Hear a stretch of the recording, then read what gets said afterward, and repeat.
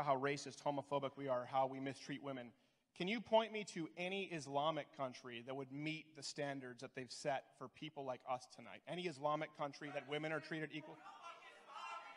No, we're not confusing politics. We're talking about anywhere where Islam congregates to achieve political power on planet Earth. Is there any bastion of freedom and equal rights in the Islamic world? The only place that people point to are places like UAE, Indonesia, where people are violently mistreated if they convert to Christianity, where women are mistreated. Listen, I think that there are a lot of great Muslims here in the United States who think as you do.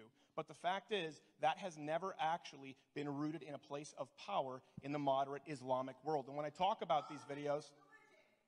Yeah, well, unfortunately, Islam, unlike Christianity or Buddhism, is an actual political system. It is a prescribed system of law. It is not merely religious ideology. It is a prescription on a legal system of government, and that's why you see remarkably anti-freedom, anti-free speech, anti-woman, anti-gay legislation in every Islamic country on the world. I don't care what you have to say about it. I'm looking to their laws. Stop speaking, fascist, you're a great public spokeswoman for Muslims. It's also worth considering in the light of what Stephen's saying, there isn't a single world-class university anywhere in the Muslim world. Not one. Why? Because there are structural problems with Islam that prevent this from happening. And you know, you have apply the same standard. You have two kinds of Muslims in the U.S. You know, some of you aren't going to like this, but I'm going to tell you anyway because it's true. You have two kinds of Muslims in the U.S. You have nice, assimilated, middle-class Muslims who, let's be honest, aren't the most devout believers. They don't necessarily do namaz. So some of them don't pray 5 times a day. They drink, they smoke, they have sex outside, whatever. You know, let's just say they're cultural Muslims. But like I might be a cultural Catholic, perhaps you might say, right? These are not people who pray 5 times a day. You have these people, and you have them here because you don't border any Muslim countries. You need to take an intercontinental flight to get here, which limits the sort of people who can arrive. So you get nice, middle to upper class Muslims from nice families who are westernized and assimilated, and they're your friends. And you think, gosh, these people are saying such terrible things about Muslims, but I know so many nice Muslims, that can't be true. Well, it's because of where you are in the world, right? So you have those nice middle and upper class Muslims, and you have terrorists. That's all you have here. I don't have a problem with you. What you don't have here is what Germany has. 1.4 million Syrian refugees, or should I say migrants, who come in, commit the most appalling crimes and abuses against women, homosexuals, trans people. You've got nothing to say about that, by the way. What you don't have is a massive influx of working-class Muslim populations, and it will come, and it is coming, and when it does, you will think very differently about this. One final thing, because I do appreciate taking the question. It'd be 2 phrases. Listen, my problem is not, of course, there are plenty of great Muslims out there. Not every Muslim is a terrorist. It's important for people to note that. Muhammad was. And I have a problem with that. If you look and read about Muhammad's life, he called for the death of Christians and Jews. I have a problem with that. And you know what? That's okay. Just like atheists have a problem with Christianity. The ultimate troll by the Fusion Network, Milo Yiannopoulos, welcome back to the show. Thank you so much for having me. Am I the first person to come back? You are the second, well, maybe the third or the fourth. I know you want to be first at everything. I generally am. In fact, it's better than that. I'm normally way ahead of my time. In fact, I'm normally so early at everything that people think I'm crazy until 6 months later. I used to have a guy that I wrote comedy with who used to always say, Dave, we're so ahead of the curve, we're behind it. So maybe that's where... Maybe that's me. Maybe that's where me. You are. That's why I'm so unpopular. I don't know. Yeah. No, we've had a couple repeat guests, but in a way... You're sort of the most important, not that I have to inflate your ego because I know you like that, but a tremendous amount of stuff has happened since we had you on. So you were on, I think it was the middle of October. Mm-hmm. So we're 5 or 6 months away from that, right? Show's going great, by the way. Thank you. Love it. And a lot has happened in this space that we exist, this cultural libertarian space. So we got a lot to get to, but let's start with what's happening today. So this morning, there was this terror attack in Brussels, at the airport and at a train station over there. It's still unfolding. So right now we're taping this. It's Tuesday afternoon here in Los Angeles, so some stuff obviously will change. Why don't you just give me your initial thoughts on what's going on?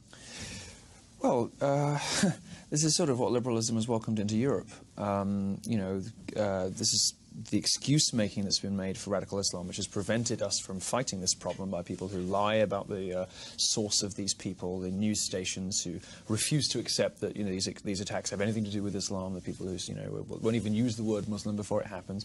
This is preventing us from fixing the problem. This is preventing people from taking adequate security precautions, but looking after themselves. Europe now, welcoming in millions of people from alien cultures, whilst the establishment refuses to accept that these people's belief systems are just dramatically incompatible with our own. And, the regular citizenry is being lied to and lied about constantly, all the time by the media on this stuff. We have a population that is not able to protect itself, that is not adequately informed about the risks, the dangers of radical Islam. And the problem in Europe is that this stuff is now happening everywhere. No one is safe. Anywhere in Europe. It's happened in Paris, it's happened in London, it's happened in Brussels. No one is safe from this stuff. And what do our politicians leap to the airways to say? I really want to make it clear this has nothing to do with Islam. Well, it does. Yeah. It does. And as a gay man, I'm terrified by the prospect of mass Muslim immigration into Europe.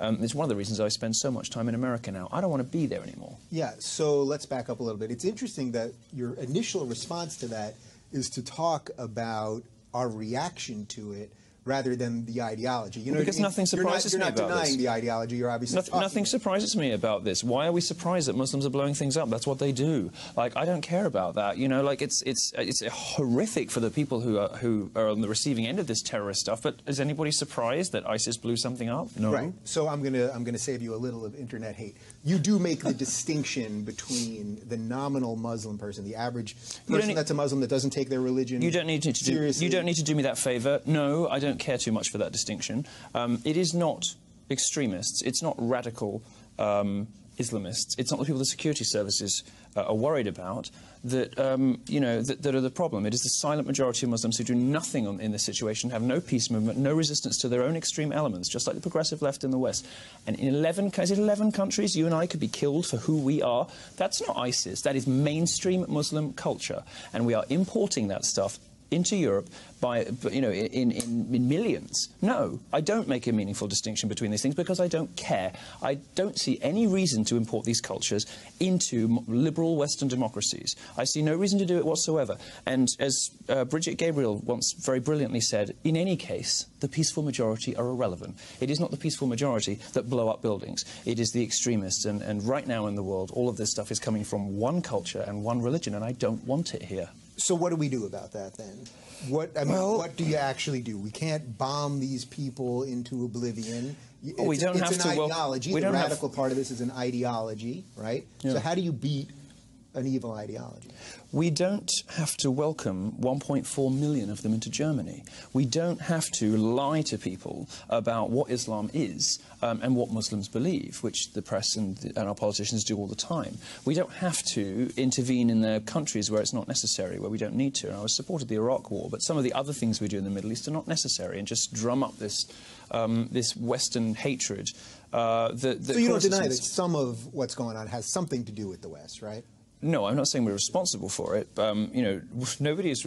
Well, I'm not parsing out blame, but you say you do see some connection, right? Well, you would be an idiot to deny it. Yeah. There are. We have been. I'm dealing with a lot of idiots here on the left. So. There are a lot of. Yes, you are dealing with a lot of idiots on the left. Most of them. It's the only reason I do your show. You're one of the very few liberals with a brain. Yeah. I mean, there are a lot. I'm starting to not think that's a compliment. A lot of people say that to me, and I'm starting to think maybe that's. Well, it's not a. I mean, is it a compliment? I don't know. I mean, it puts you up to average. Is that a compliment? I have no idea. I have no idea.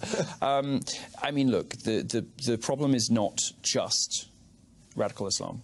The problem is Islam. There are structural problems with this religion that mean it is incompatible with the modern, free, Western liberal democracy we live in. And particularly for you and I, it is, and for you and me, and it is also a problem for women. There are very serious problems with Islamic culture, not Islamist, jihadist extremism. And of course, that plays itself out, and it played itself out in the streets of Brussels, and it plays itself out with far too much regularity. But with Islam, there is a problem, and nobody wants to talk about it. And what you tried to do earlier to save me from myself, I don't want it. Because now... I respect that. I don't want it, because I've got to the point where I'm thinking, look, the West that Islam hates so much is what has given us gay rights. It has provided, for women, it's given women the vote. It has ended slavery, which is, not the case everywhere in the world. It has given gay people and women all of the rights we now enjoy. There is effective blanket equality in the West for all of these people. Yeah, and every other minority, too. Exactly. Importing Muslims is going to turn the clock back. And this is what you talk about when you coin and popularize this phrase, regressive left, which came from this show, right? But you don't go far enough. What does a regressive left mean? It means it's going to take us backwards into an era of hatred and bigotry. Well, the left seems to want to import Muslims by their millions into all of our countries. That's a regressive consequence, and it's not just terrorism. So what do you think is going on with these people? I know many of these people very well. I've worked with a lot of these people. Why do you hang out with these losers? I don't anymore. Weird I don't sickos. anymore, but this ideology... Judge a man by his friends, you know. Yeah.